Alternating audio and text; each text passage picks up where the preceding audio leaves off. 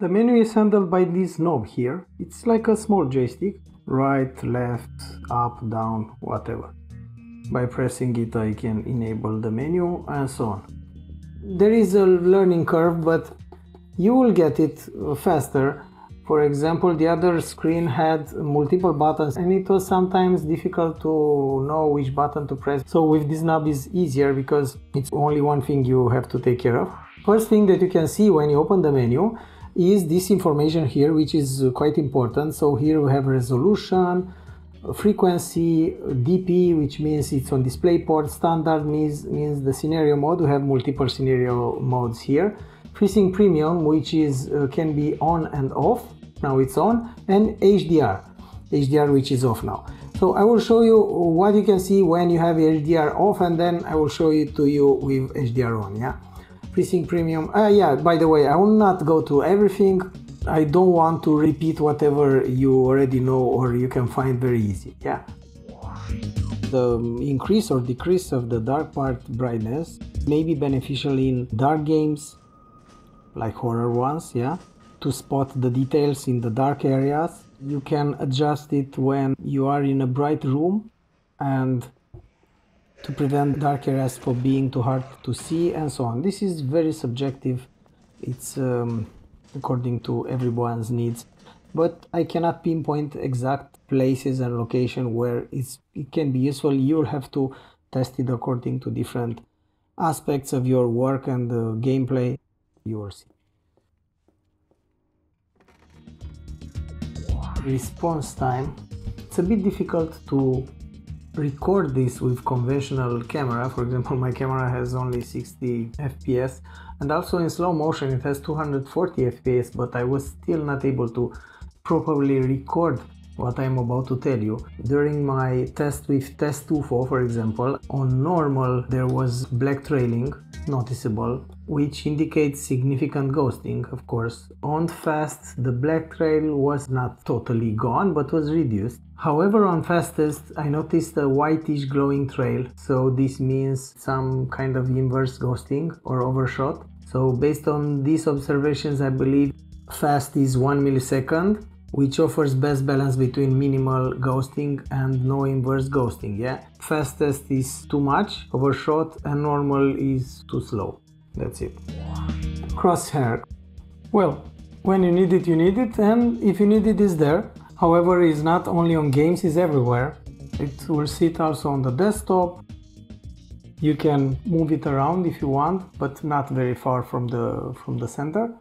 It's useful when you have games where crosshair is disabled, or the weapon or the game doesn't have crosshair, and that's pretty much it. Timer. If you set it up at 45 minutes, for example, the screen will not shut down, nothing will happen. You'll just have a timer on your screen letting you know that it's time to go. Yeah.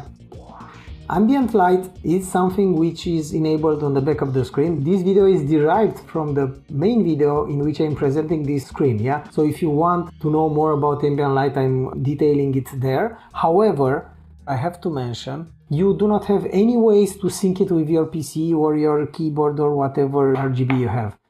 When you don't want your game to show you the refresh rate, you enable it, and this is something which will be shown when the menu is off, yeah? So let's close the menu.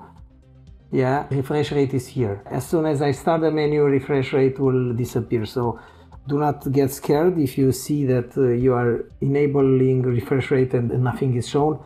Everything will be visible when this menu will be gone. Local dimming is a technology used in LED TVs and screens, yeah, to improve picture quality by allowing certain areas of the black to dim while keeping other areas bright. It can be used with or without HDR, however, it brings blooming. You'll have to test it and see for yourself how do you like it. If you watch my main video about this screen, I have done some tests regarding blooming, and also I have a special video dedicated for testing. If you are curious, watch it. The only thing that I want to mention is changing the values with HDR or without will bring more or less blooming, yeah.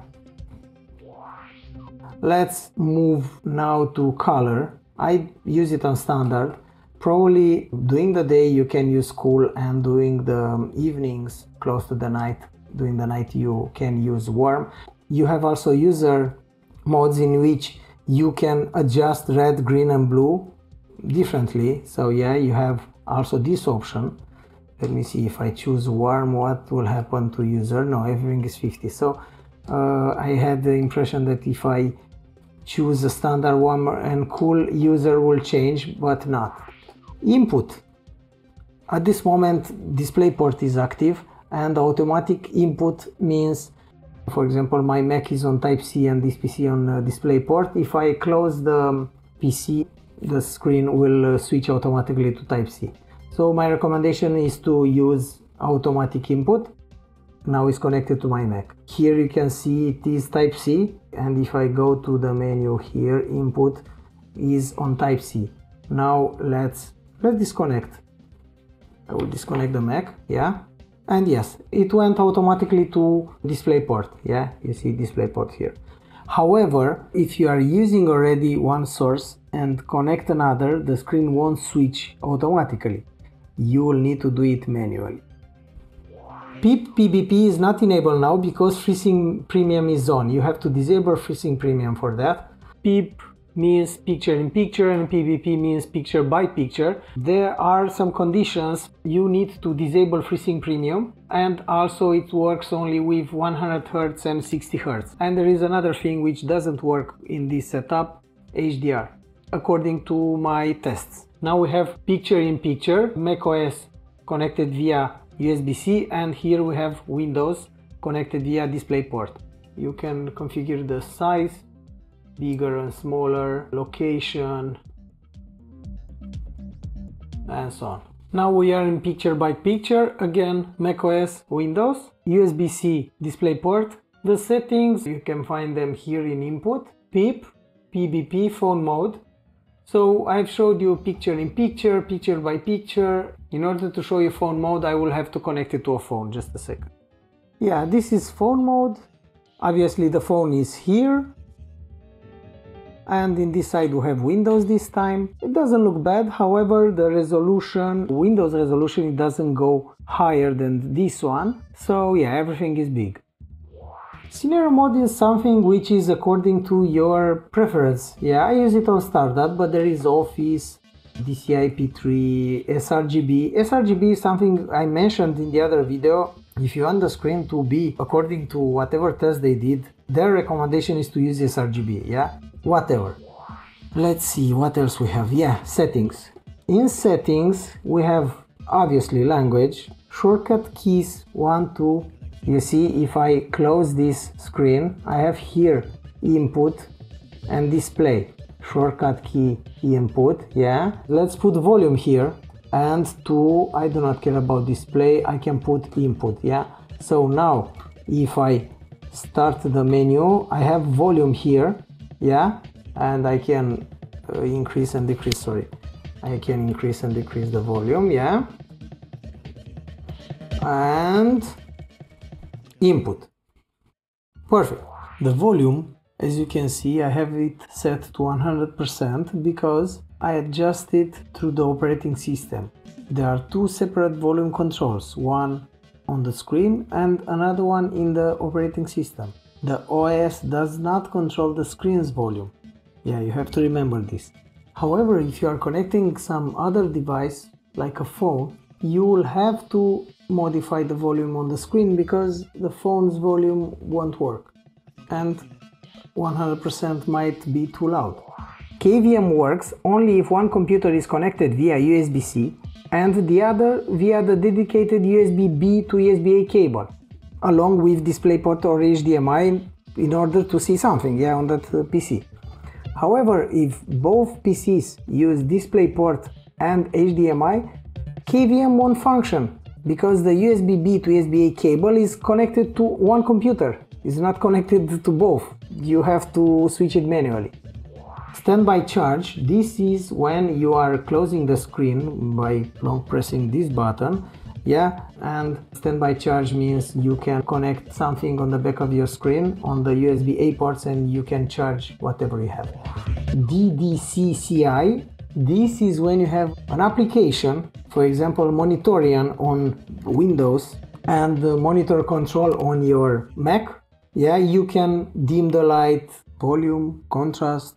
Okay, the limitation is based on your software, but also based on whatever the screen allows you to do. If you are able to modify the RGB on the back of the screen via this, let me know. I haven't found any software that allows me to modify or to sync the RGB.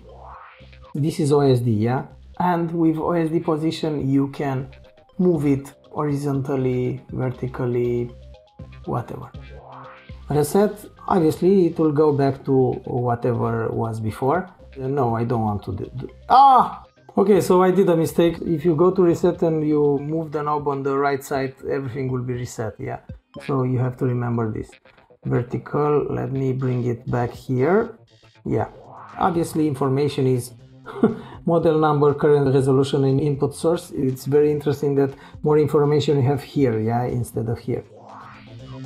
Now HDR is on, as you can see here, HDR on, FreeSync Premium, Standard, whatever, yeah? And dark part brightening is not enabled. This is available only when HDR is off, yeah? And on display we have local dimming, which is available, yeah? Brightness also is available, and whatever you have here is not enabled. Aspect is enabled when FreeSync Premium is off, yeah? So I disable FreeSync Premium and aspect is on auto. You can have it on 21.9, this is the one, and 4.3. Well, this is not something that you want, obviously.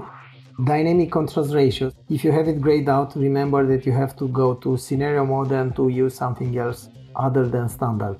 Look, I switched to sRGB and now I can enable DCR. If you enable DCR, brightness, contrast are off, yeah? So that's pretty much it. I'm done with the menu. It's interesting how I was able to record for 25 minutes. Of course the video will be shorter because I'm cutting a lot of mistakes. I do mistakes, I cannot do everything in one shot. Even if I will be able to do everything in one shot, probably I will still cut some parts.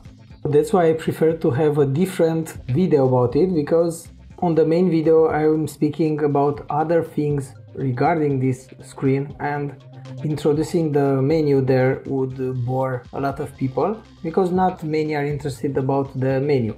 You are here because you wanted to know more about the menu, that's why you are here. For sure, now I'm talking with myself. By the way, if you are still here listening to my nonsense, please write in a comment, I don't know, something like I love the end, yeah? That's pretty much it. Thank you very much for watching and see you in the next one. By the way, watch this video. It's the main video about this product, yeah. For example, now I'm testing the temperature, so it's very nice. Watch it.